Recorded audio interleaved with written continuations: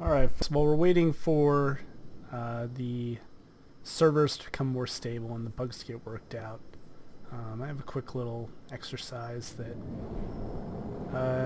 is a new way to practice barrel rolls, barrel yaws, and skidded rolls. So here we go. So you know, like barrel roll, you put the reference point, which we're going to use where the laser's hitting the planet. On the right side of your screen, this is for a normal traditional barrel roll, and you pitch and roll, so you rotate around it and you keep that reference point on anchored on the side of your screen, so everything's going to rotate around it.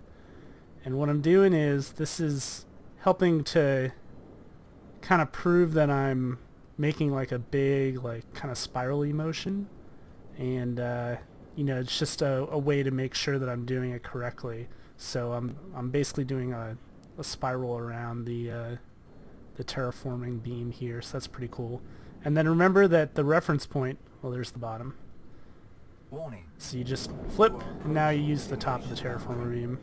So remember the distance between your nose, which is where the gun cross is, and the reference point is going to determine how wide your spiral is. So if I put it really close to the center but still offset, and I just keep it there, so I'm trying to keep it to the right of the chaff dispenser here, you'll see that first it's much more difficult to do this correctly, and I gotta use a little strafe here or else I'm gonna run into the beam.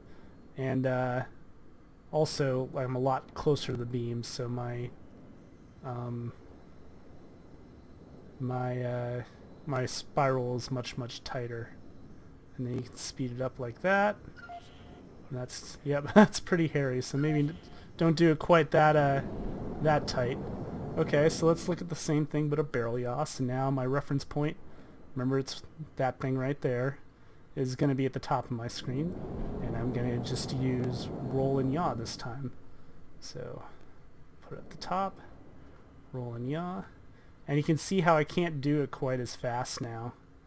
And the reason for that, I can't do it quite as fast while maintaining the same width as with a barrel roll. And that's because the Gladius is so limited on lateral strafe. And this is, despite what you might think, this maneuver does use mostly lateral strafe. Even though I'm doing a circle and you'd think that acceleration is in towards the center, it's a little bit more complicated than that.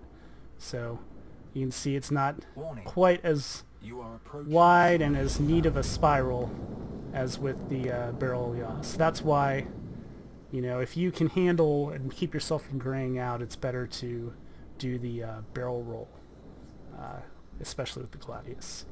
Okay, so now skidded roll. Cool, so this is pretty easy. Now I just skid like that. I keep my nose pointed at the reference point.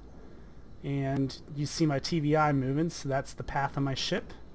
And I'm still moving in a circle, but now I've got my nose pointing towards the center. So obviously this is handy because I'm flying in a spiral, but I could theoretically shoot. So that's pretty cool. And then if I want to go faster, I can. A little bit wider, I can. Woo! It's getting tight. Let's do it again. I'll try vertical this time. It's got the same disadvantages as a barrel yaw. Get a little closer because I know I'm going to have to be tighter. Nope. I didn't want to go into the beam, so I let myself red out. Okay, what's going on now? Alright. Cool. So, gonna strafe a little bit down and do my barrel, sorry, my vertically skidded roll.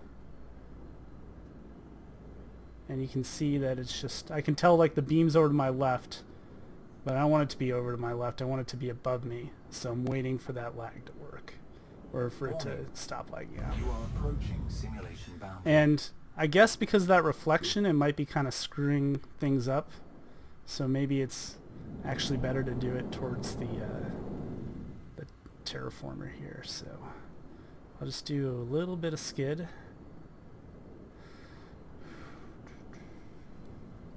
You can see how laterally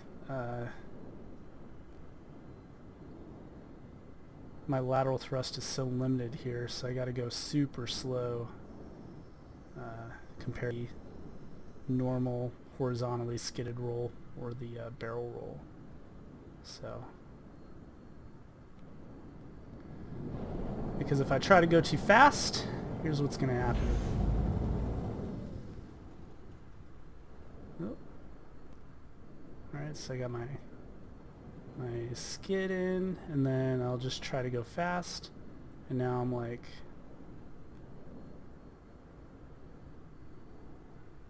you know, I'm not going around the beam, so I'm just doing like this little arc over here.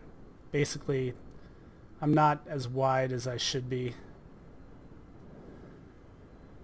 and if I just keep doing it, I'll kind of eventually hit this thing. So, Warning. but You are approaching simulation boundary. yeah, so just a normal skidded roll.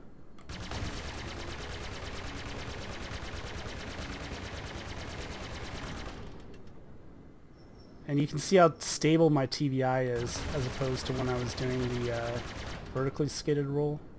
What's the button to bring up the mouse again? Alt space. Alt. So, just works so much better. Cool. Alright, I don't know. Maybe some of you will like that. Just something to practice. See ya.